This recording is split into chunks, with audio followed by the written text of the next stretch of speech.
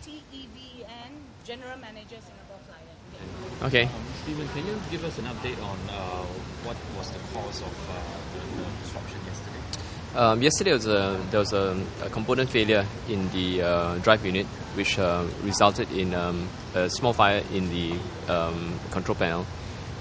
What happened was, as a result of that, drive unit number 1 was unable to operate, which resulted in a bit of a power outage.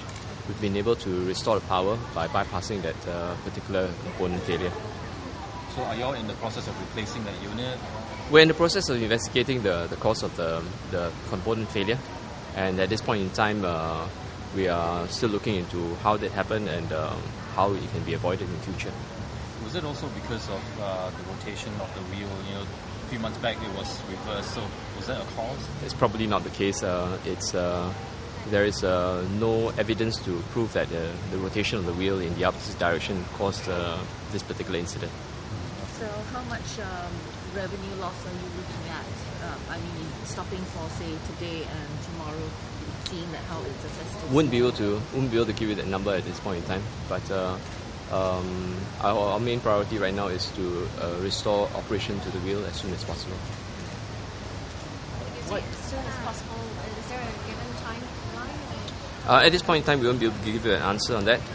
We are investigating the cause of the component failure, and we will keep you posted as when we have concrete news. A couple of people have come for refunds. Yes.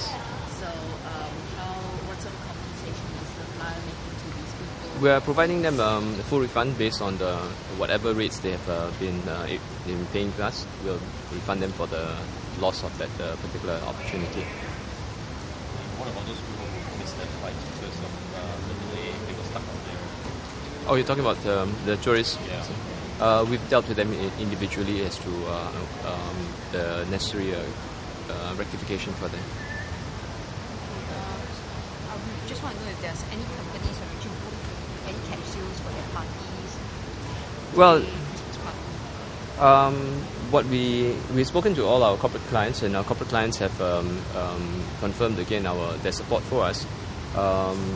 They have requested to actually reschedule to a later date their bookings. So they continue to support us, and we're appreciative of that. So you can't tell us how many of them make bookings for you tonight? Can't. Looking forward, will this be operational, say, by New Year's? Because it's also a big celebration. At this point in time, we're not able to tell you, but it is unlikely to be ready by New Year's. It's Unlikely to yeah. operate even by New Year's. Yeah. And what impact also would it have on also the tenants? We're going to have a meeting with the tenants to discuss how we move forward with the tenants. And when will that meeting? It'll be soon. Now, obviously, today's Christmas Eve. Merry Christmas.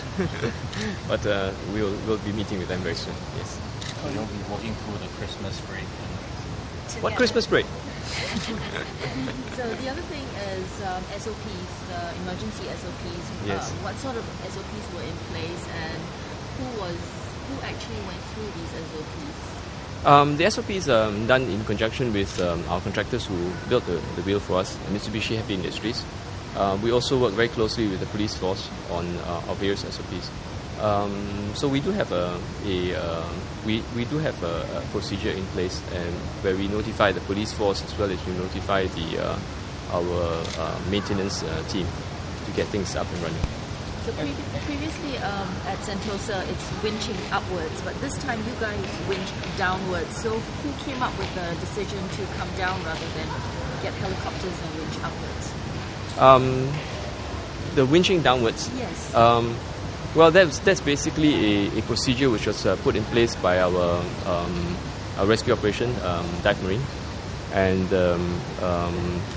because of the very fact that it is a wheel, you're able to access the various capsules through the ladders on the wheel. So there were some inconveniences for the occupants inside Yes. the capsule. So are there considerations, to put in place inside the capsule so that they can, take a number 1 and number 2?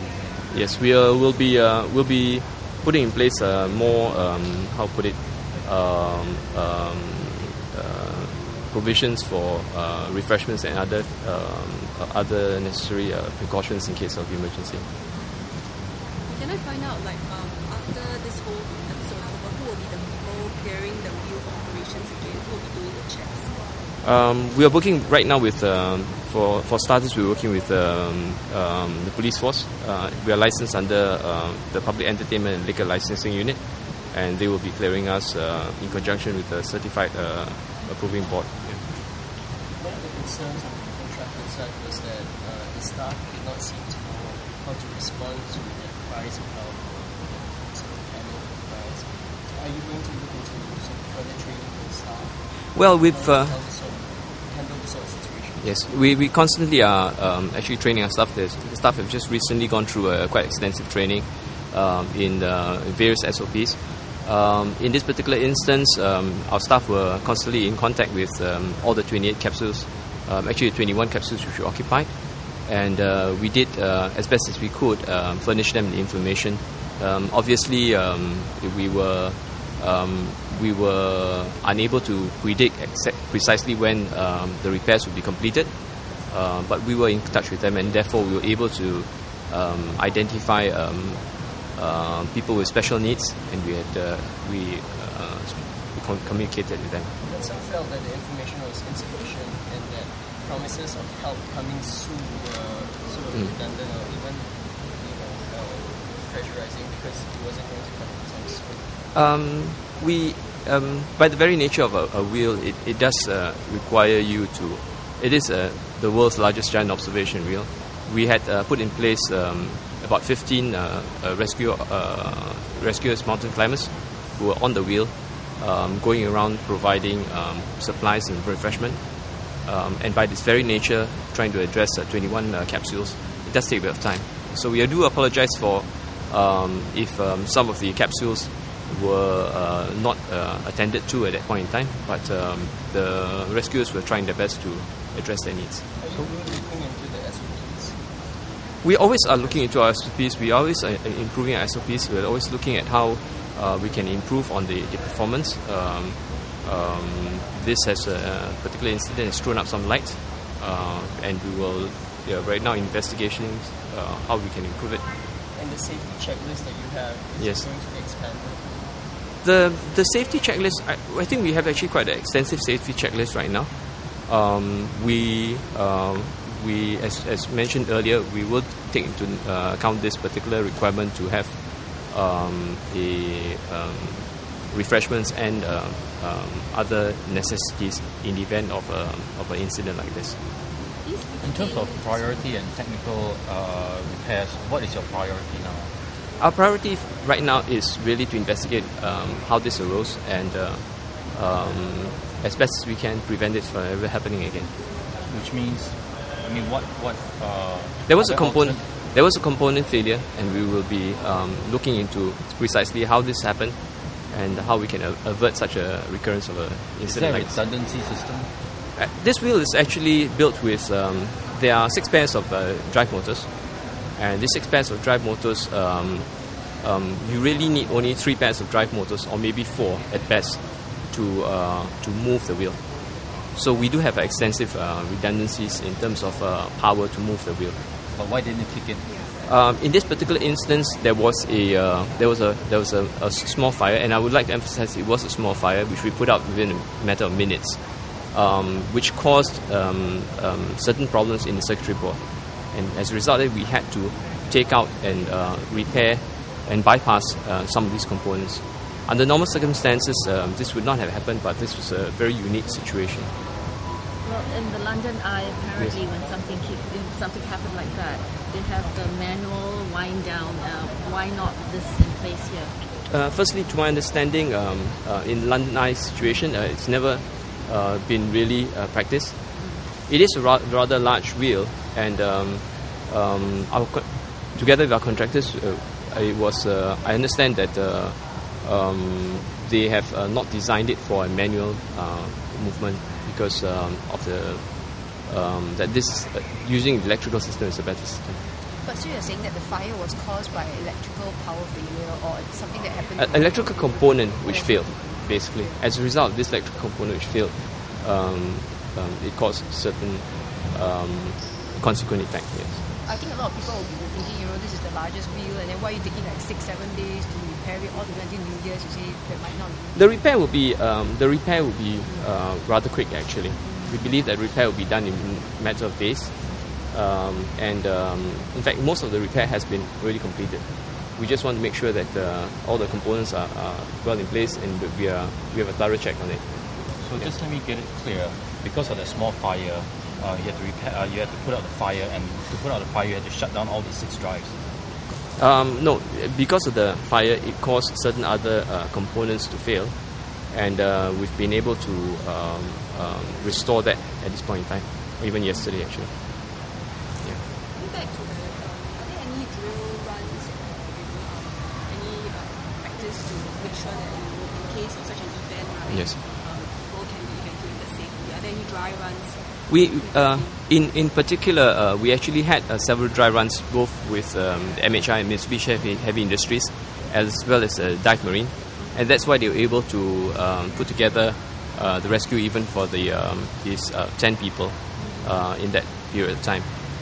So yes, there have been several dry runs already. This was before the wheel opened? Before the wheel opened, during the wheel opening, we had several rehearsals of this nature. I understand that on December 13th, yes, according to some people who were here, yes, there was a 4-hour stall. Okay. I thank you for that question, because the clarification is this: in the event of a wheel stoppage, our protocol is that we communicate with the police force, public entertainment and liquor license unit, to notify them of this particular incident. In that particular incident, what happened was that within an hour we were able to restore power to the wheel. We were able to bring the people down and evacuate them. And what happened was, subsequent to that, is that before we can recommence business, we need to get the approval from the police force. So this has been quite a unique situation for us, as far as we can see. Do you estimate what is the loss for this incident? I think our concern is that we would like to the financial loss is not so is important to us, but however our greater concern is to make sure that the people who have come on the Singapore Flyer have been taken care of properly. Do you plan to have this medical box inside this capsule?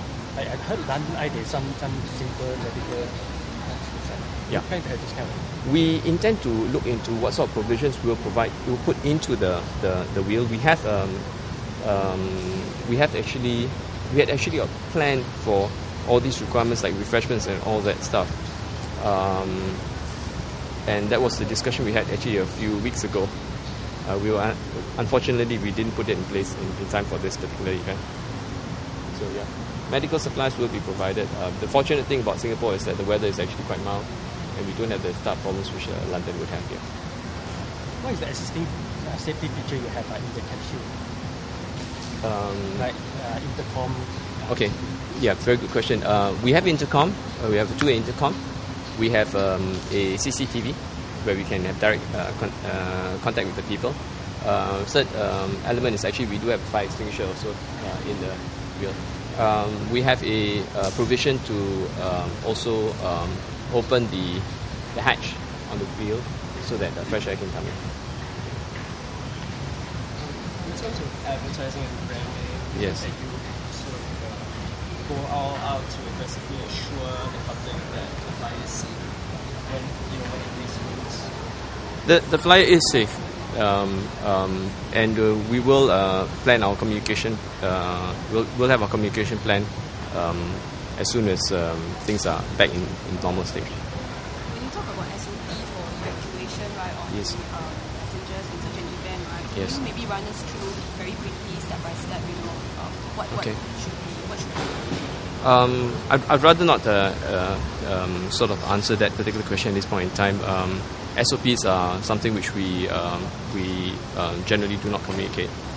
Okay, thank you. Do you think At this point in time, yeah, maybe just allow another 2 questions. Do you think you had We a end. better way to rescue those people kept inside this capsule like last night? Because some people were very scared for the height. So do you think of any better way to rescue them? We're looking into other means of rescue, but at this point in time, we can't give you an answer to that particular question. Yeah. Is there Last anything you question. have done differently? Is there anything we would have done differently? No, I think particularly Dive Marine has done a very good job, and we are quite appreciative of their work, bringing down the people. At this point in time, I can't really tell you anything. Okay. Thank you very much, ladies and gentlemen. Thank you for your